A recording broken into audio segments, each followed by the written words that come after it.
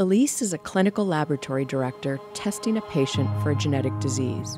She finds a change in the patient's DNA and wants to understand how this variant might cause the patient's symptoms.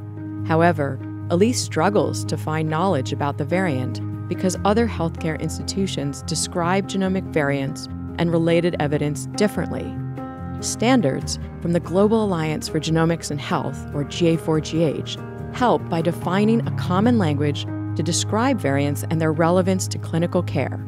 By tapping into a network of institutions that use these standards, Elise quickly discovers and brings together knowledge about the variant.